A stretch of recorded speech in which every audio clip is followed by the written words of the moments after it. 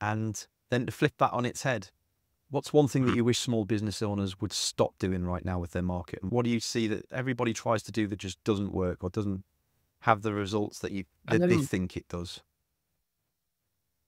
on, I'm not too sure. I think all marketing works. That's the reason it's stuck around for so long, because everything works if you go out in the right direction. I think, obviously, coming out from an automations perspective, I'm going to be a bit biased. I'd say stop doing it all manually, start to implement AI into parts of it. So let's say every single day you're developing a new blog, or you're writing a new article or something like that, or you're writing a new advert. Why not just have AI create a summary and give you key bullet points to cover in the blog? So start to be able to pump it out lots and lots more. I think sticking with one idea, that's one thing business owners need to stop doing. Sticking with one idea. You need to get funnels going and keep pumping out loads of ideas and keep iterating. So stop sticking with one idea, get AI involved, and just go at it from a much more, just throw things at the wall, see what sticks, and keep trying new things.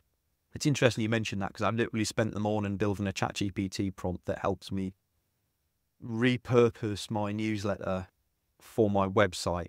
And it's trying to keep the same tone, but maybe adding in a little bit more details. It's slightly different. So you're getting slightly different Yeah. blog, but more to the point, giving me all the excerpt that needs to go into the WordPress background and the tags that need to go into the background that I have to sit and think about, and maybe a different Mhm. title because I maybe want to change the title up and all those sorts of things.